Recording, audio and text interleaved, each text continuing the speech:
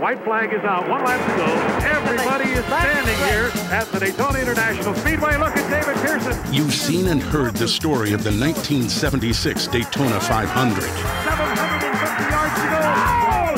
It's a straightaway. They did hit. Petty smashes into the wall. Will he come across the start-finish line?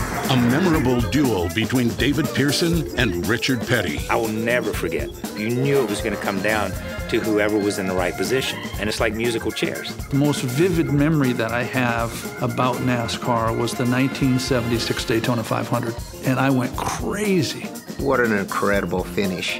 The crowd went wild, you know, and quick as they come by on the white flag, I ran to where I could see it good.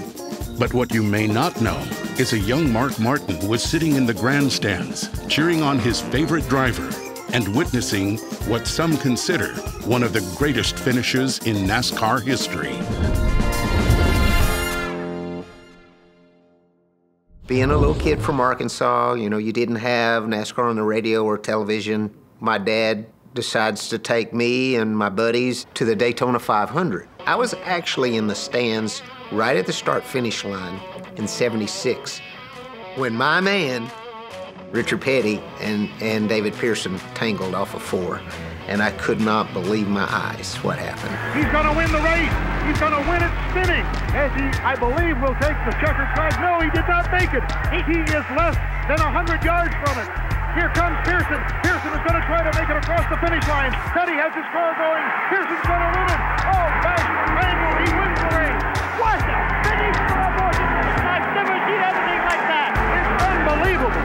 I mean, I was just standing there watching, you know, standing in the seat. They'd been swapping back and forth. It was real exciting coming down the last few laps.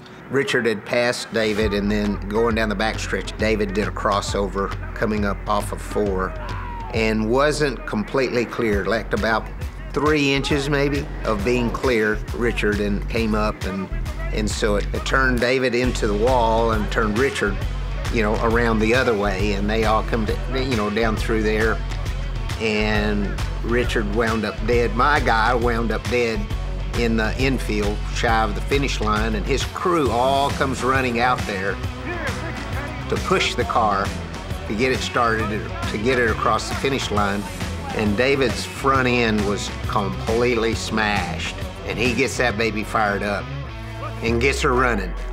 And here he comes across the infield, headed for that start-finish line. Wrinkled up in front, that's got to be the most mangled car, Chris, that you'll ever see in victory lane. It's the most awesome thing I'd ever seen in my life.